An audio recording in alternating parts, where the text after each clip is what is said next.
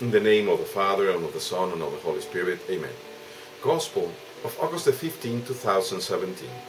A reading from the Holy Gospel according to Luke. Mary set out and traveled to the hill country in haste, to a town of Judah, where she entered the house of Zechariah, and greeted Elizabeth. When Elizabeth heard Mary's greeting, the infant leaped in her womb, and Elizabeth, filled with the Holy Spirit, cried out in a loud voice and said, "Blessed are you among women, and blessed is the fruit of your womb. And how does this happen to me, that the mother of my Lord should come to me? For at the moment the sound of your greeting reached my ears, the infant in my womb leaped for joy. Blessed are you who believed that what was spoken to you by the Lord would be fulfilled." And Mary said, "My soul proclaims the greatness of my Lord. My spirit rejoices in God my Savior, for he has looked with favor on his lowly servant. From this day all generations will call me blessed. The Almighty has done great things for me, and holy is his name. He has mercy on those who fear him in every generation. He has shown the strength of his arm. He has scattered the proud in their conceit. He has cast down the mighty from their thrones, and has lifted up the lowly. He has filled the hungry with good things, and the rich he has sent away empty. He has come to the help of his servant Israel, and he has remembered his promise of mercy, the promise he made to our fathers, to Abraham and his children forever." Mary remained with her about 3 months, and then returned to her home. Gospel of the Lord. Praise to you, Lord Jesus Christ.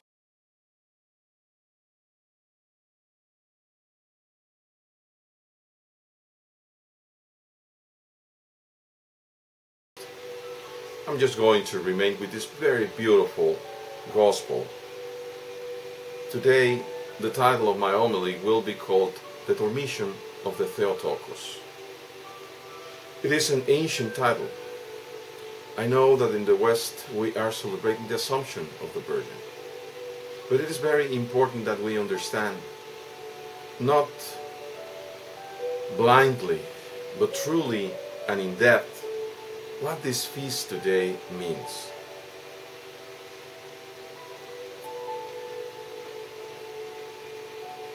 You must have noticed the icon that hopefully I was able to present to you at the beginning of this video. There you see the Blessed Virgin Mary lying dead on her bed. All around her are the disciples, the apostles. She is dead, for she died. But right next to her, in a mandorla, which means that nobody saw that except with the eyes of the faith, is standing the Lord Jesus. And the Lord is holding the Blessed Virgin Mary as being a small child. But she is alive. It is exactly the reference to the icon of the resurrection of the Lord. The reference to the icon of the incarnation of the Lord. And it is very important that we understand this today. The Virgin did die. I pray to you, dear brothers, that you might pray before God for me, because I am working on this book about the Virgin. And up to a few months ago, I was thinking that the title that hasn't been explained, and I pretend to explain that, was the greatest title of the Virgin, Que Charitomene, which roughly translated means the one that was made full of grace. That is the title that the Gabriel, the archangel, calls her, not out of his own, but out of God's command.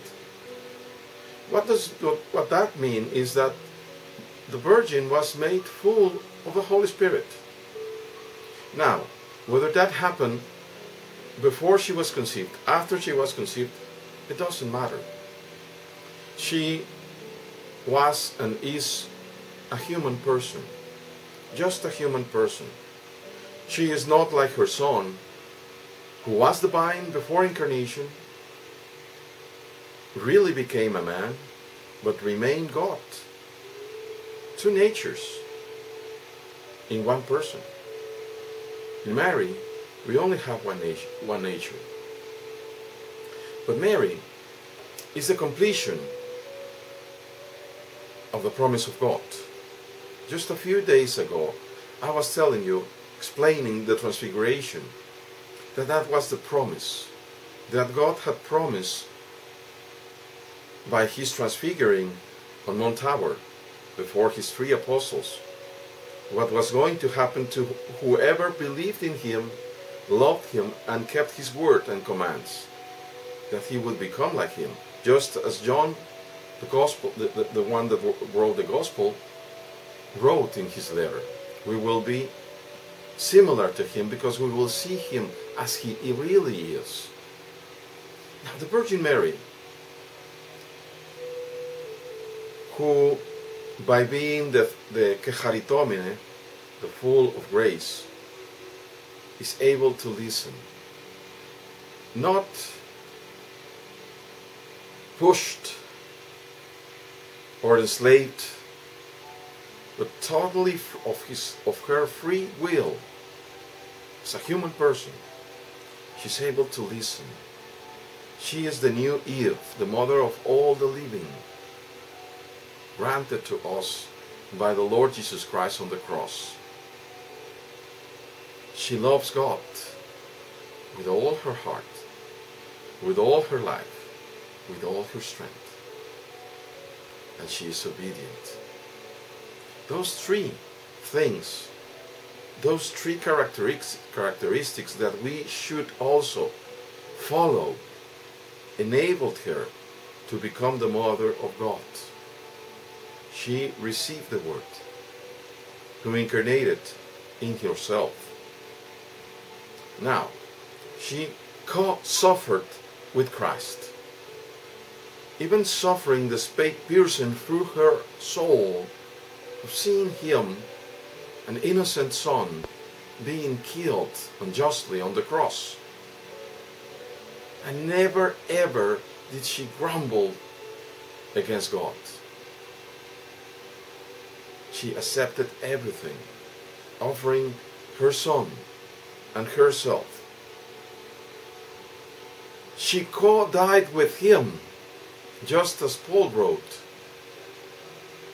It's important that, because it takes away for us the fear of death. She co-died with Him, and immediately she was co-raised with Him. That is what the icon means. That immediately God would not let her taste corruption, because she too was preserved, but she was only a human. Now, the offering of the Holy Spirit is for each of us.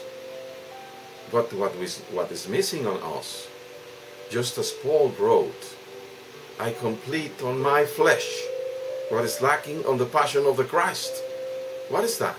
The passion of the Christ is already perfect. But it is in this part, in your part of the body of Christ, that needs to be fulfilled. And that will happen when we die. So let's not be afraid of death. Rather, it is a purification and a blessing. It is the passage of us into that new life.